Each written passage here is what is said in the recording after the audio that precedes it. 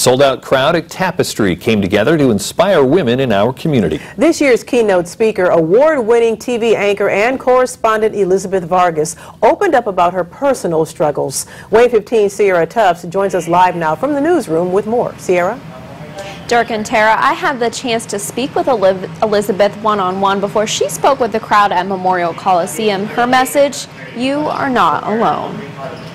It wasn't until I graduated from college and began working my very first job in television in Reno, Nevada, that I learned the powerful seduction of a glass of wine. In front of hundreds at Tapestry, Elizabeth Vargas shared her experience turning to alcohol. That glass of wine had a profound effect on my anxiety and on my raging insecurity that I wasn't talented enough or good enough. Seemingly living a perfect life as a network anchor, behind the scenes, Vargas struggled with anxiety and alcoholism. You look at people and you make a lot of assumptions about what their life must be like, and oh, it looks so easy, so it must be so easy.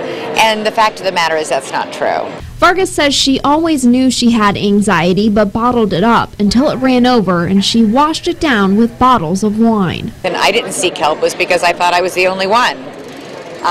And there is such a stigma around addiction in this country, which is why it's become a public health emergency. Sponsored by Purdue, Fort Wayne, and Parkview Health, Tapestry is meant to renew, educate, and inspire women in all stages of life. Vargas believes by talking about the lows in her life, she can help educate and inspire women to open up about mental health issues in their own lives. The more we can talk about it and the more people hear that people they might see on television and think life is so easy for her, guess what? It wasn't. You know, it wasn't. And I would have been a lot better off if I'd had somebody to talk to about it.